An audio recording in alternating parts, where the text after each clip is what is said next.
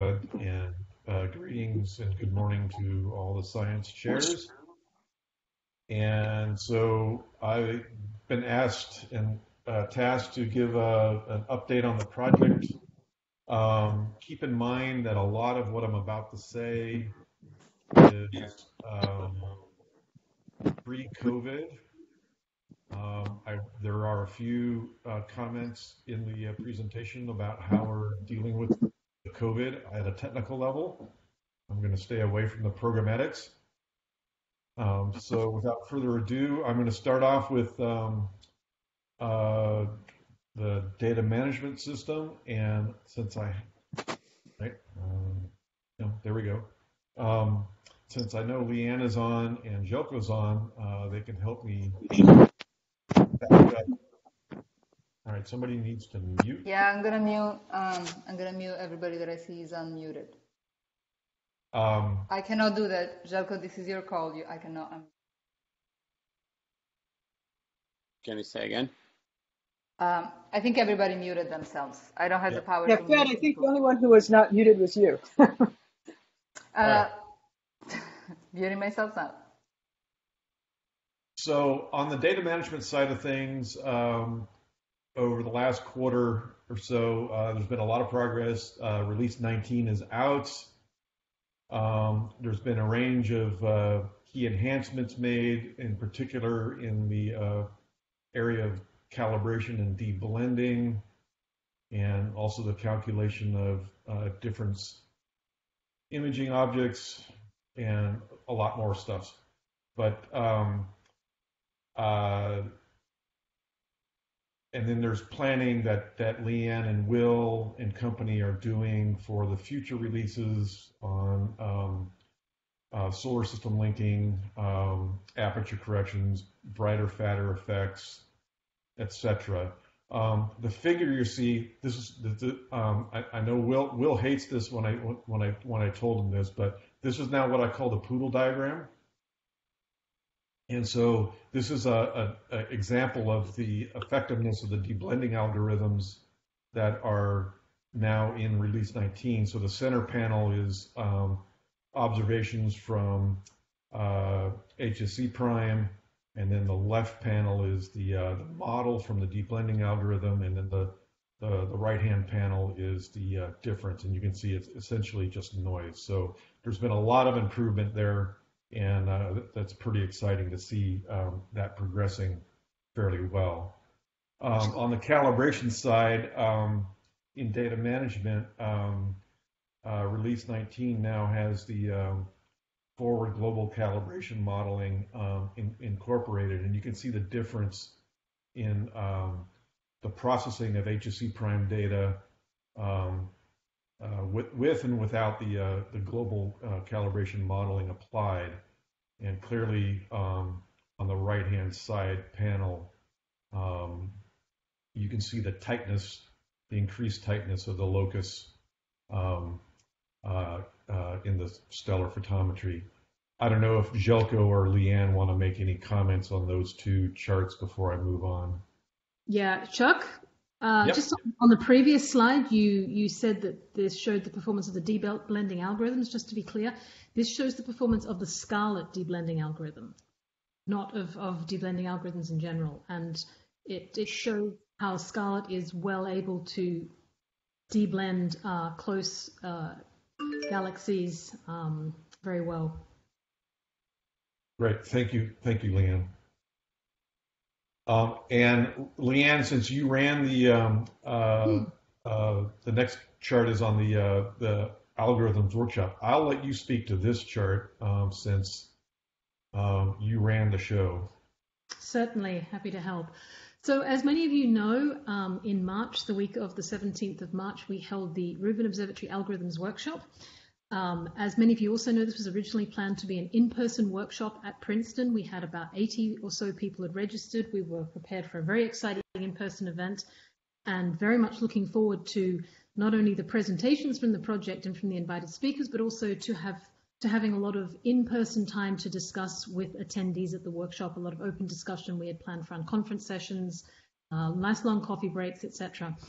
2 weeks before the workshop, however, COVID-19 became a problem and we converted this to an all virtual workshop.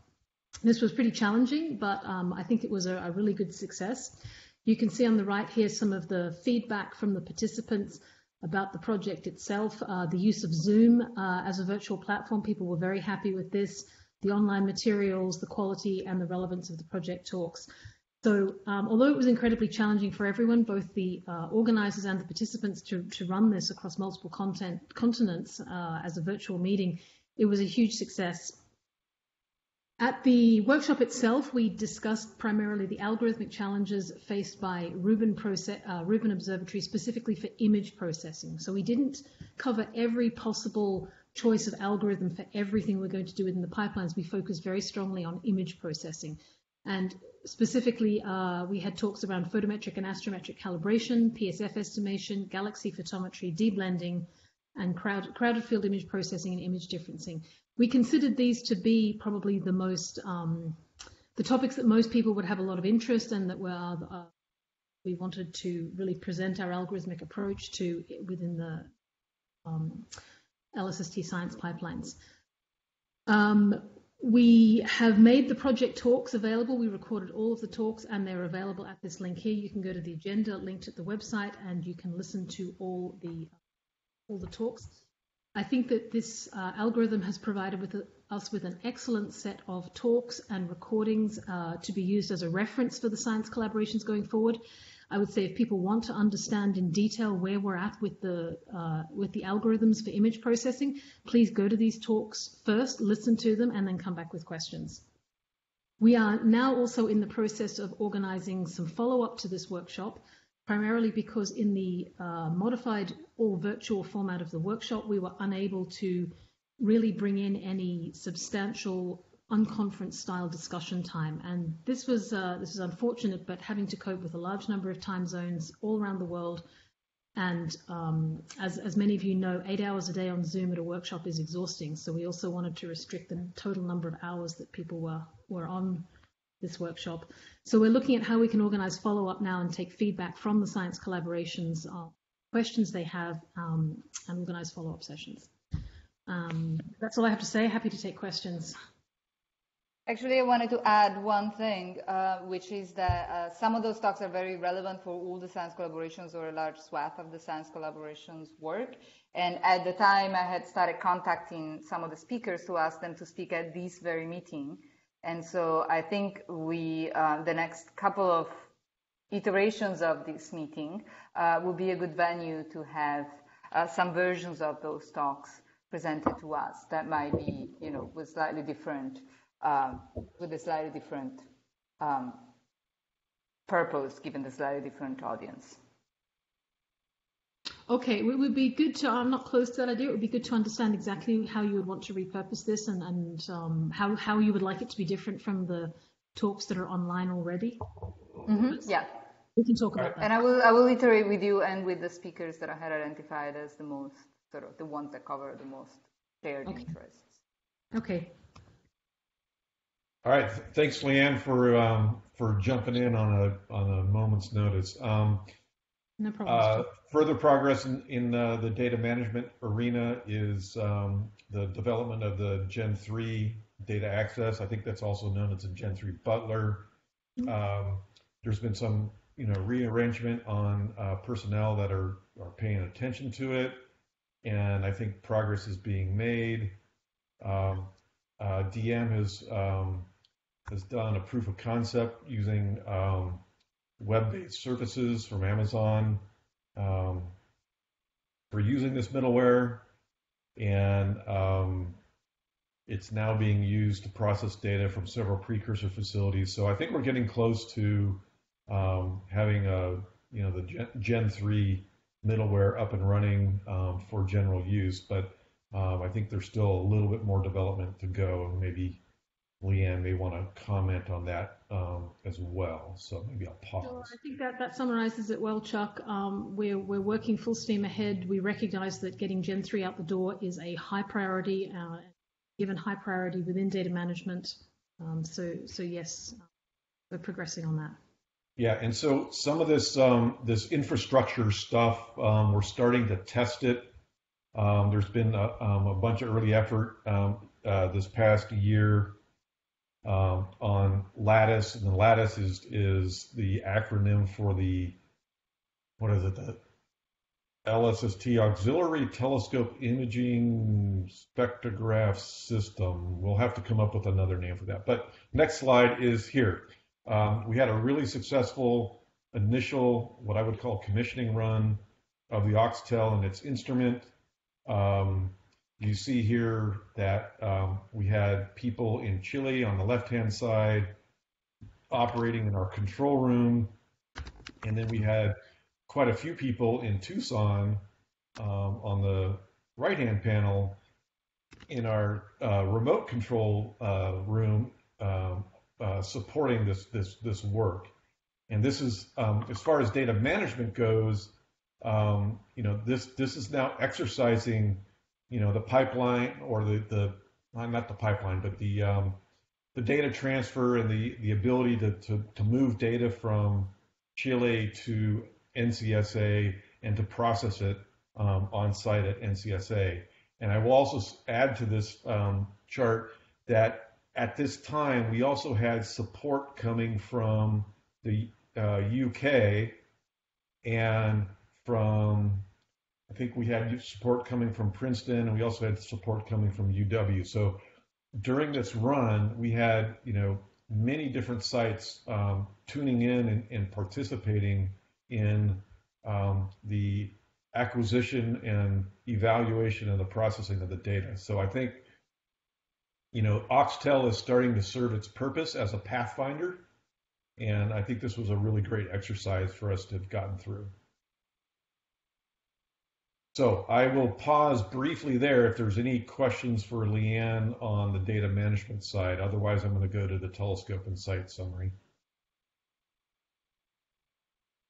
Okay, hearing nothing. Telescope and site. Then perhaps I have a question, if you can briefly, referring to the Scarlet D-Blender, is there a corresponding improvement in the ability of the D-Blender to perform on crowded star fields?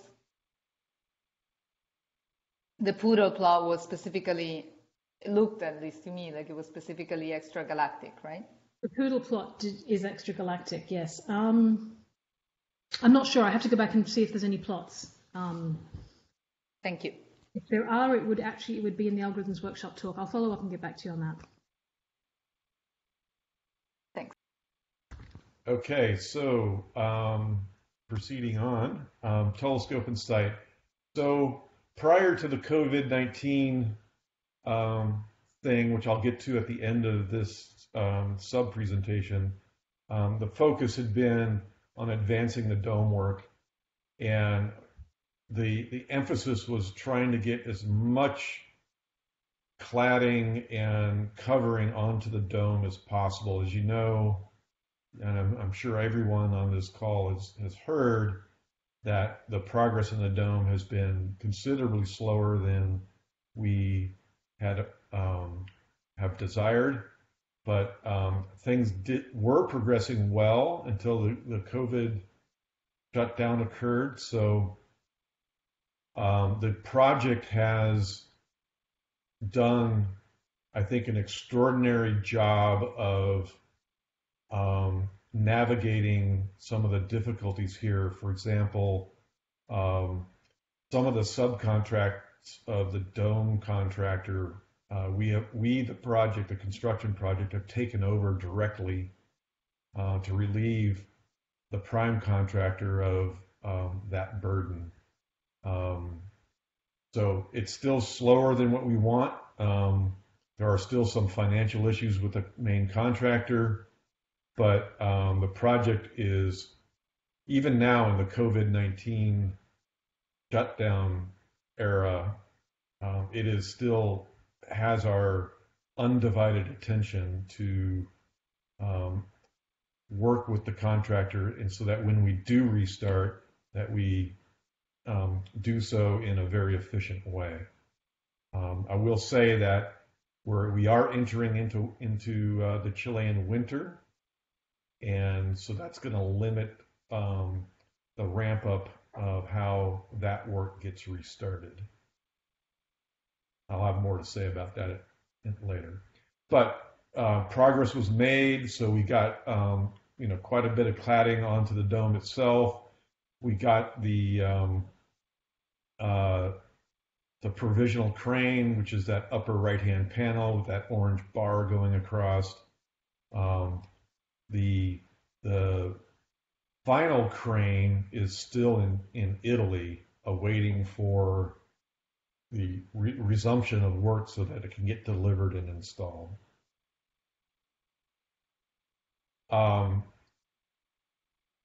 At the same time, we had started work on the telescope mount assembly.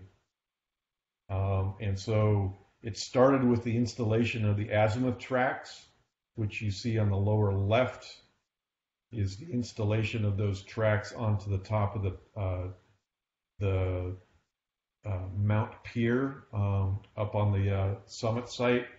And then the panoramic view up in the upper right shows the progress that was being made just prior to the shutdown, getting the two gray pieces, the one in the foreground and the one in the background, are the supports for the elevation axis, and that yellow structure in the middle is the surrogate mast for the M1, M3 mirror cell system. And you can see in the far upper right that surrogate mast being lifted and lowered into the dome. So we were at the time working really hard to operate and integrate these things in parallel between the TMA, the telescope mount assembly, and the dome. And that did present some logistical challenges for us, but I think we've done a reasonable job in making progress on that.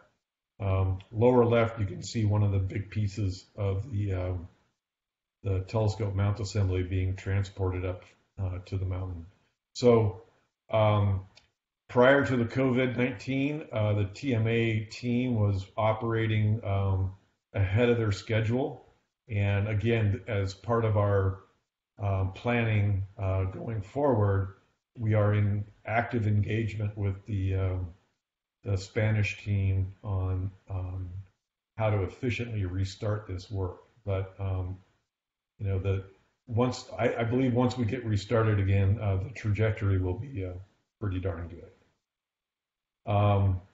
More pictures of the telescope mount assembly being installed into the dome facility. I will say that one of the things we did accomplish prior to the COVID thing was we managed to get all of our heavy lift operations completed. So that massive crane you see in the right-hand panel there, that's now been disassembled, and the company that runs that crane has another contract, and it's been relocated. And so when we resume operation, we won't need this scale of crane anymore, but we'll still need to bring on some new cranes on site to complete the work. But the big heavy lifting for the TMA installation has been completed. So that's a good milestone for us to check off. On other topics, inside the Summit facility, there's this what we call level 3 in the Summit facility, and level 3 is the sort of the operational maintenance area, and that's where we have the coating chamber, the washing station, and there we've been doing using that space to do a lot of testing. Here you see the M1, M3 mirror cell being test fitted against the coating chamber. That's the center image. And then there's been a lot of testing on the positioning of the magnetrons that are used to lay down the coating. The washing station has been tested, and the whole M1, M3 mirror system has been functionally tested with its control system. So that's moved along well. Just before the COVID shutdown, we had the coding system contractor come back out from Germany and work with us to do a full scale prototype run for the M1 M3 aluminum coating, and that was generally successful. I think functionally it went well. The performance of the coating, we're still investigating it.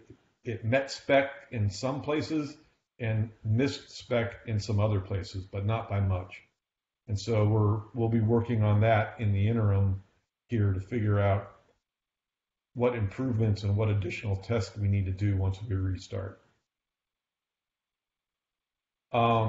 Software systems on the telescope and site continue to improve. We have, the system abstraction layer that you may have heard about. We have a stable release now that's fully implemented. It's being deployed across the entire suite of subsystems. I'll get to that in a moment here in its use to facilitate system integration and test. But it's an ongoing effort since the issue that we are facing is that some of the software that was developed by vendors was developed with a previous version of the software abstraction layer, and so these software deliverables that we now own, right? The vendors are no longer involved. We are having to update those to current versions of our software, and that's continues to go on. The first round of that was the hexapod rotator, and that was largely successful. And as we bring each subsystem online, these software updates will continue. At the base facility, the new office complex that we were constructing in La Serena is now complete. It is now being occupied by the Chilean LSST team.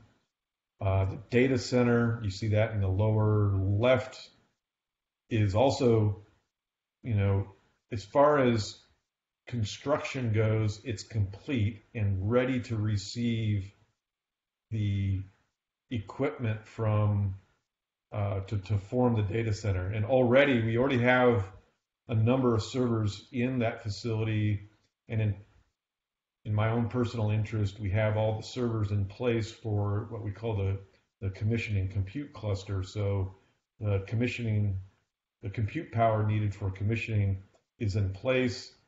And I think if I understand what I did yesterday, I tested out the LSST science platform, or I should just call it the science platform for now.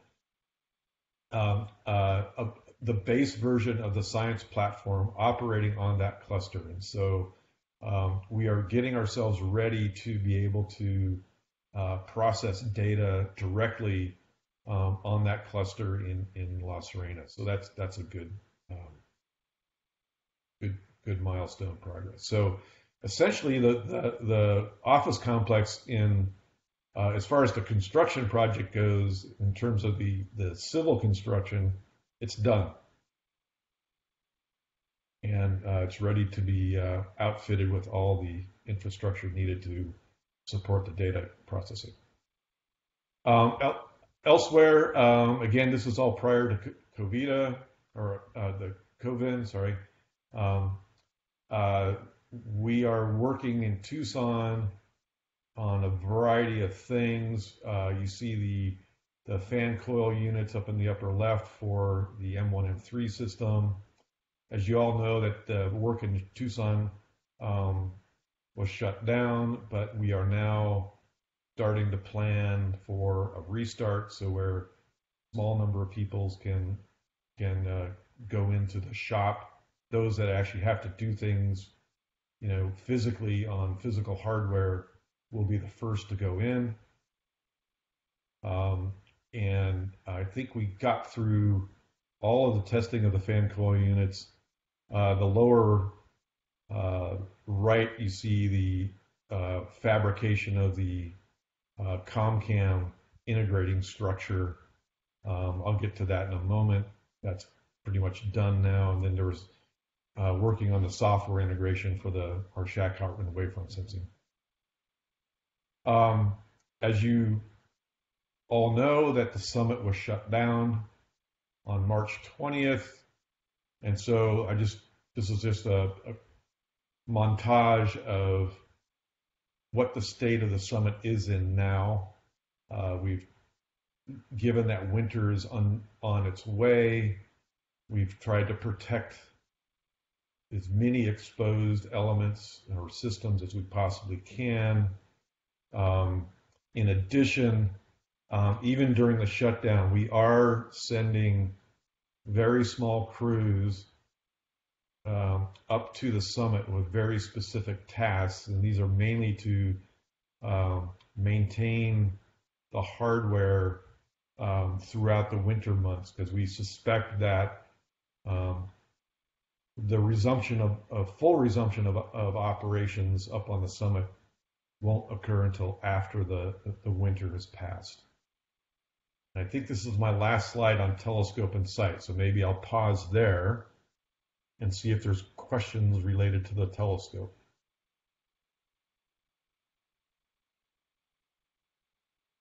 I have a couple. If nobody else, if you have any questions, a reminder, please put them in the chat.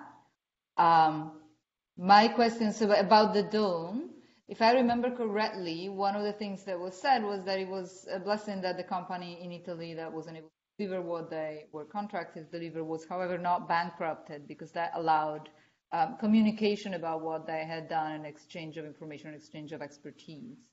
And I'm wondering how they're doing now after COVID, and if there's going to be more problems obtaining information from the company, and related, if the software is going to have to be reworked after the dome passes hands.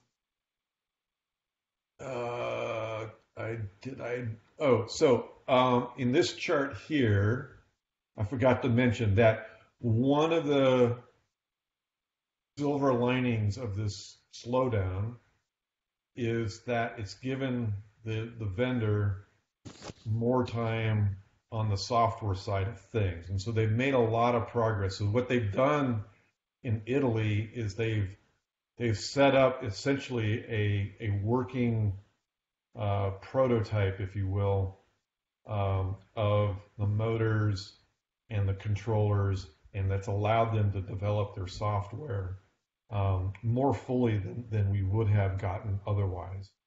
Okay. So, and regarding the exchange of information, no, I don't think the current situation has affected that at all. I think it may have actually improved it in some ways. That's some silver lining of COVID for you. And I had another question, which is that Chile is going through a second wave of like a rising in the cases and a second tightening of the social distancing rule, though, right? So is that affecting traveling to the mountain and the ability to send small groups? So I don't know the full story, Fed, on that. I do know that there's been an additional tightening of social distancing rules in particular in Santiago. Right. It has not yet affected our ability to send our limited teams. We have small number of people, typically like 5 to 7 people once a week are going up to the summit. We put them 2 per person, or two per vehicle, one in the front, one in the back. And we're doing everything we can to make sure our people are kept safe. Right now, our ability to get up to the summit in this limited fashion has not yet been affected by the additional restrictions in Chile. Thank you. So moving on to the camera progress, the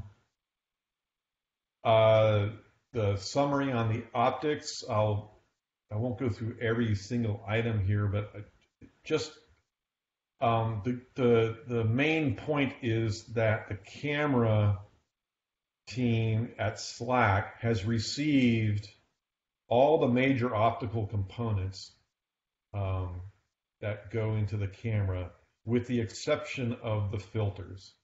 The filters Chuck, are sorry still. to interrupt. I don't know if it's my problem, but I only see a part of your slides. Does everybody see the full slide? Is it me? I see everything. Okay. Yeah, me too. You might need to close the chat window. No, it's the Zoom is somehow weird on my window. But carry on, please. Okay.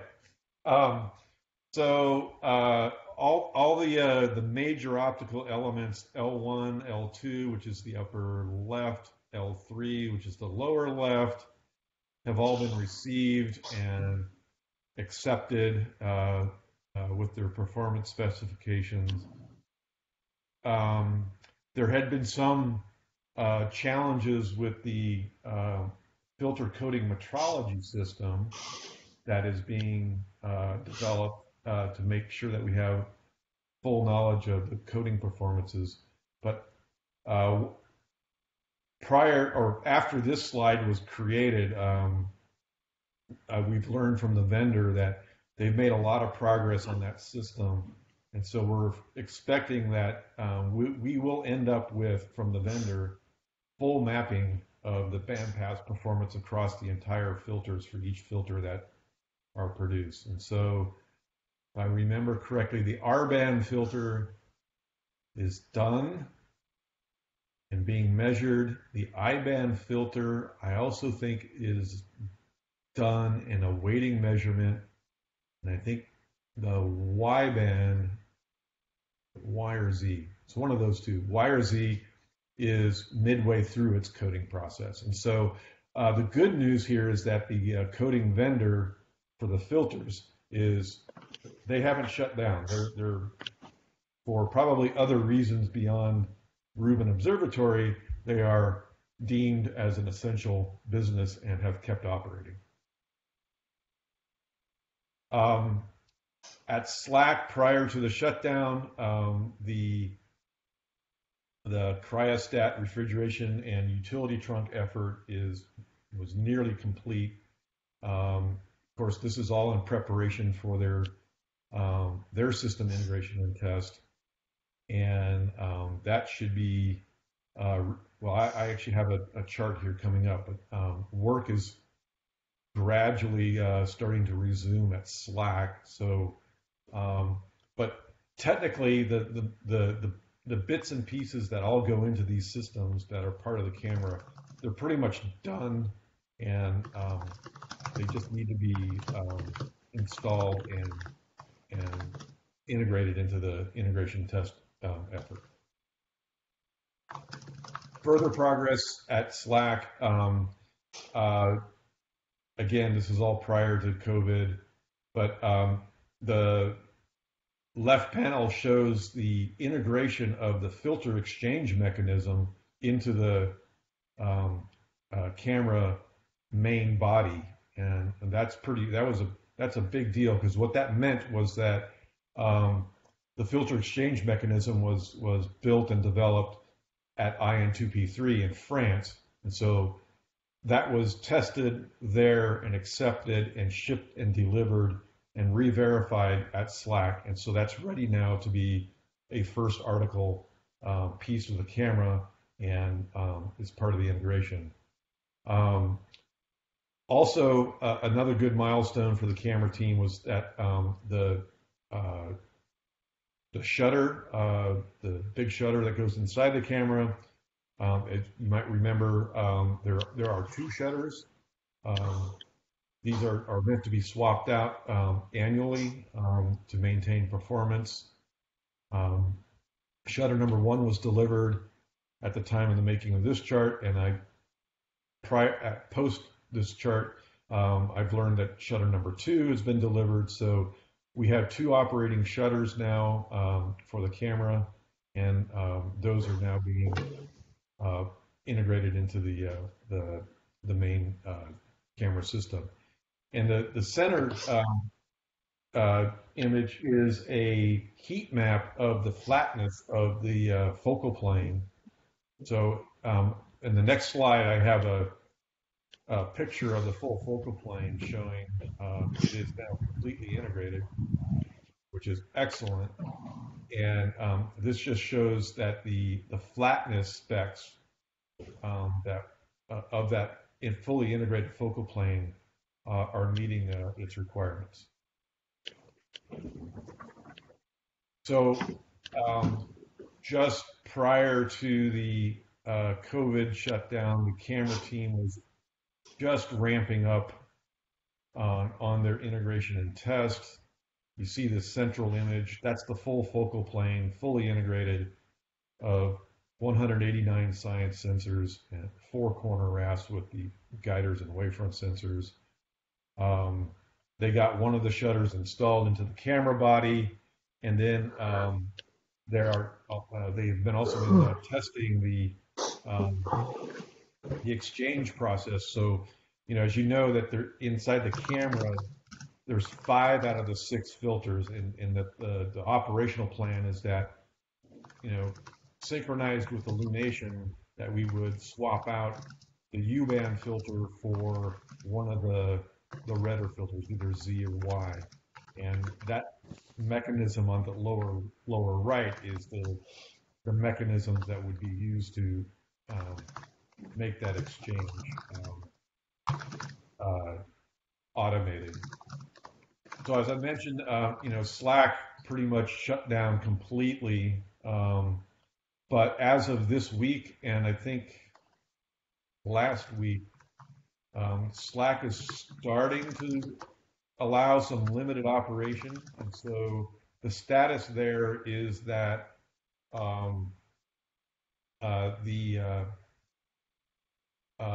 the IR2 lab, which is where all this integration activity is happening, they're allowing one person in there at a time, and what they're doing right now is prepping the refrigeration system to restart, and they expect to hopefully start cooling down the camera again next week.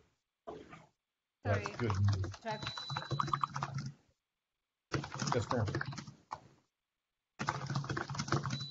Someone is typing. Can whoever is typing vigorously mute himself or herself? Thank you. Fed, I think you're muted, Fed. Sorry, I was making the same comment as Željko. Yeah, Željko, you also should be able to mute people because it's your call. Nope, it doesn't let me. I don't know why. Never mind. Sorry, I pinged you on Slack as well about this. Please carry on. Okay, so that was my summary on the camera status. If there's questions on that, I'll pause, and then otherwise I'll move on to the status of system integration and test. Okay. Hearing nothing. Sitcom, system integration test commissioning. Again, we've been really busy. We've made a lot of progress, even in spite of COVID. We've gotten the DIM, the differential image motion monitor, which is our sightseeing monitor. That's installed and operational. The Oxtel spectrograph has completed its work in Tucson. It's been shipped and installed, and commissioning has begun. ComCam, you'll see later that ComCam is essentially done, with the exception of integrating it into its structure that will be used to support it on the telescope. The refrigeration pathfinder infrastructure has all been delivered to Chile, and we're just really waiting for things to restart to get that work underway. And then just at the end of calendar 2019, seems like such a long time ago, we had a really nice one of our first system integration exercises with the camera cable wrap and the hexapod rotator on the cart, and there'll be some charts that show that. So the DIM, it's installed. It's on its tower over on Calibration Hill. It's a fully automated system. Brian Stalder has been instrumental in making all that happen. It really is it has turned out to be a really nice instrument where it really is you basically push the green button and say go, and the software and the systems take over for the rest of the night with no human intervention involved. So what's unfortunately it's not on regular operation right now given the current situation, but once we get going again, this will be the first time we've had sightseeing measurements on the LSST site in more than a decade. So we took down our original sightseeing monitors in preparation for the civil construction for the Summit facility and the other facilities. The Oxtel has been fully integrated and is generally functional. That's the center set of panels. Patrick Ingraham has been working diligently to get that up and running. And it's also serving as a very useful platform for debugging and developing our control software, since the interface architecture for Oxtel is going to be the same as the interface architecture for the main telescope. And then we've had some minor other instrumentation. So this upper right is like a instrument for measuring the turbulence inside the dome so that we can keep track of our dome seeing and further optimize how we optimize the system. The Oxtel spectrograph has been installed. That was part of that system test that I mentioned earlier. We are getting data from it, and Merlin and company, including Robert Lupton, are actively working on the software to analyze the data, but right now the performance looks good, and there's still some, I think technically I would call the system operational. I think the next step for this system is extracting the spectra and then converting those spectra into the calibration data product of the atmospheric transmission function that we're seeking. Other integration activities here in Tucson, we had an extended effort for getting the ComCam system put together. We brought in some of the Slack personnel. We got ComCam fully tested here in Tucson. I mentioned this system integration test exercise that we had in Chile at the end of the calendar year. That's the lower left panel. What's interesting here is that simultaneously during that time period, we had the secondary mirror M2 undergoing its functional testing. We had M1, M3 undergoing its functional testing. And then we had an integrated test of the camera cable wrap and the hexapod rotator, all happening simultaneously at level 3, which to me is really exciting because it indicates a level of maturity of operations at the Summit facility that is necessary for us to get us through this thing. So, and then lastly, also at the same time, we were able to get the compressor cabinets for the refrigeration pathfinder for the camera installed and tested as well. So I guess the message on this chart is that, you know, we had the velocity on the project was all the way through the first part of 2020 was really quite excellent and really exciting. And, you know, I think a challenge for us is going to be to restart that velocity and pick it back up. So this was our system integration test exercise number 1, where we were testing the hexapod rotator and the camo cable wrap on the cart. So this is the actual assembly that will go on the telescope. That will it'll first support ComCam, and then it will also then ultimately support the science camera. So we're doing this now so that in early, so that we have time to get the software integrated fully, so that we don't have to try to do that while we're on the telescope. So we're taking advantage of some of this pause and delay to get some of the software work done.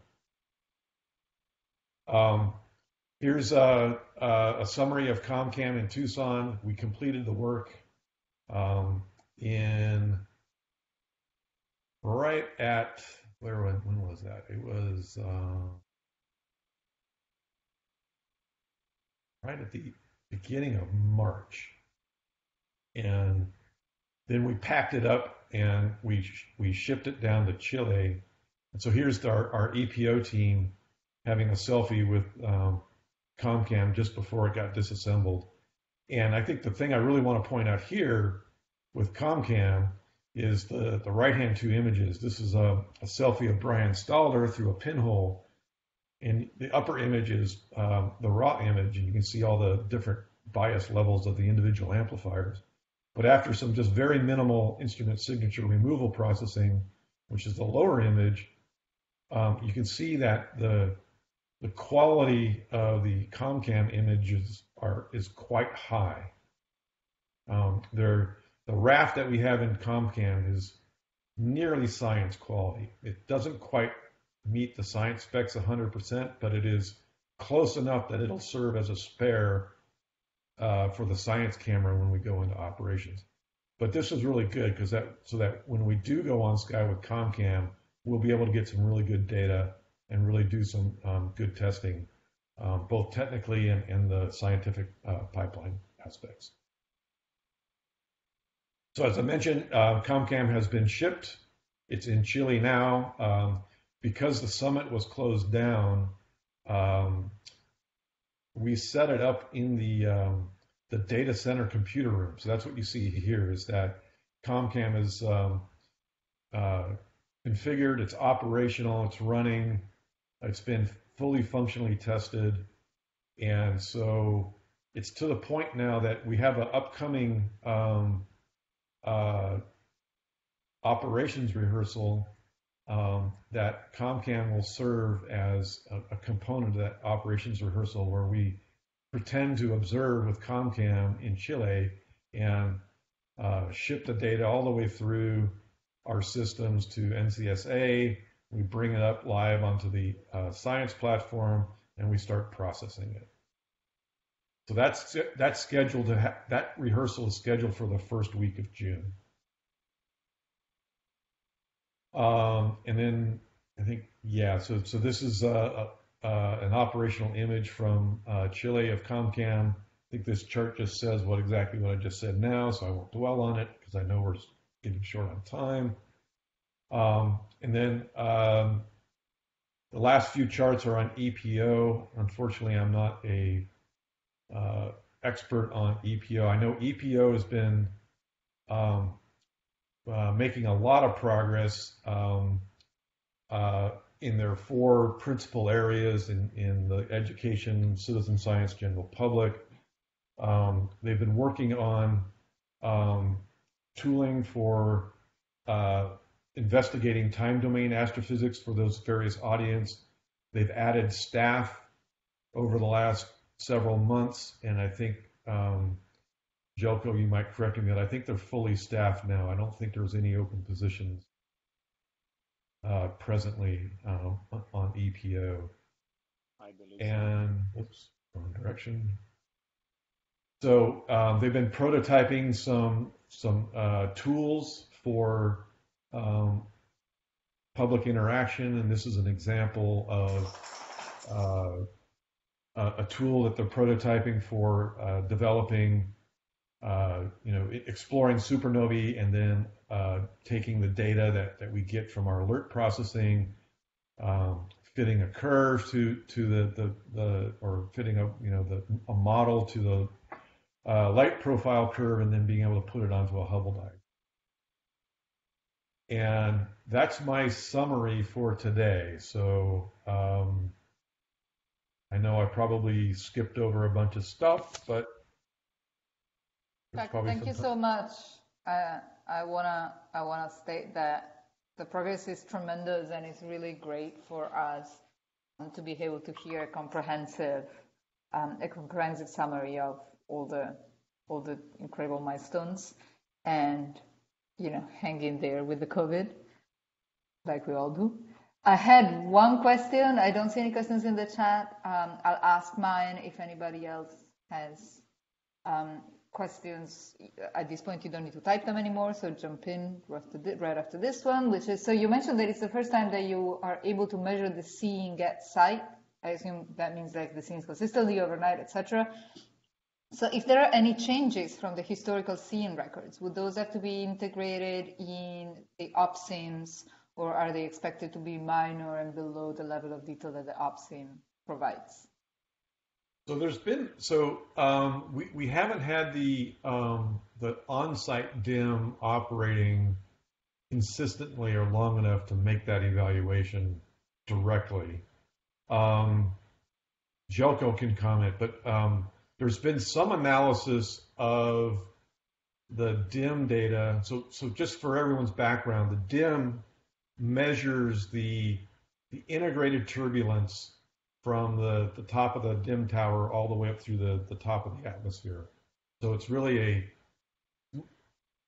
better to think of it as a turbulence monitor, and you convert that into a Freed parameter, R naught, which you can then infer from that a full width half max.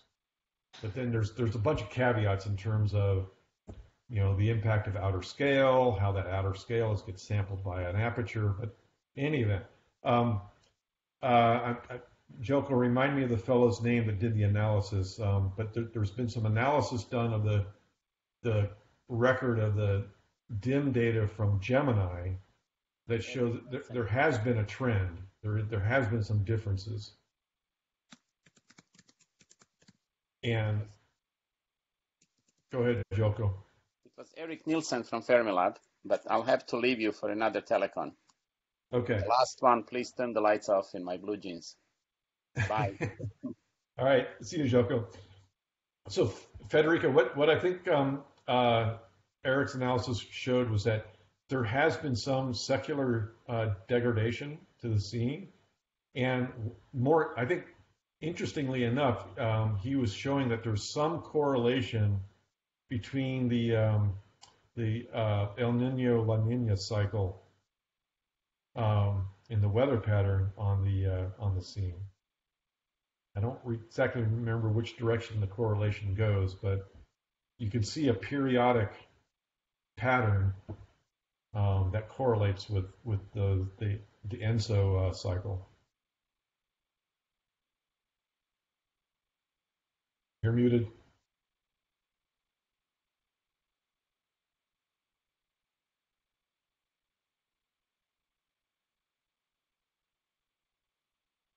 I mute. Sorry, I am muted. The OPSIMs must be based on historical seeing data, right?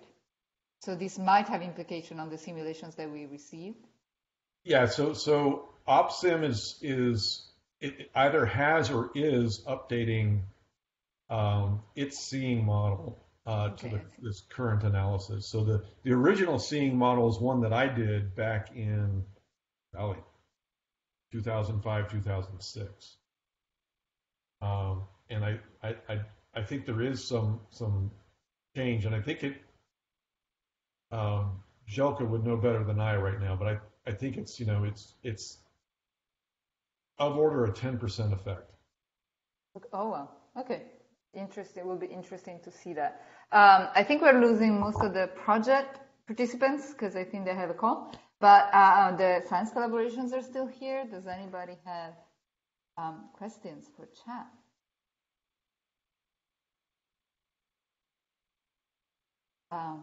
Okay. I have one. Thank you. I was just curious, what's the next hurdle? You talked a lot about what's been done, but But if you just, so assuming you get back up and running, in a hopefully sooner rather than later, what's the next big thing that has to get done? Or I guess is sort of in your milestones, what are the next three that you're thinking about that you haven't touched on yet?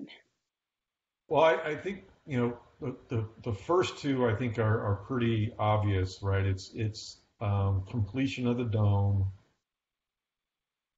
and there's many sub milestones that are related to that. It's also then the completion of the telescope mount assembly. So those are the two obvious ones, at least in my mind. And then, but those are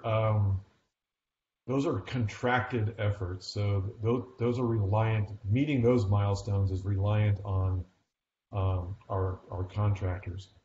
For us internally, I think the next big milestone is Sandrine and company are planning.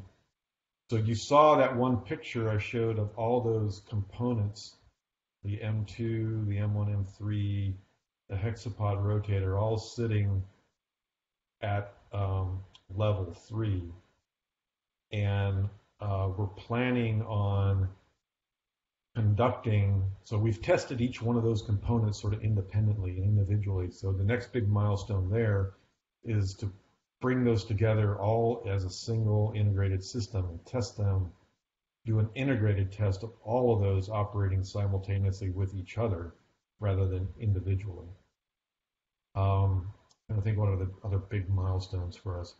I guess the other big milestone in my mind that we need to is getting ComCam up from La Serena to the Summit facility. And it's not so much ComCam itself per se, but it's the related component that goes with it is the refrigeration pathfinder. I think getting the refrigeration pathfinder started is also a major thing that we want to get started as soon as we possibly can. If that answers your question.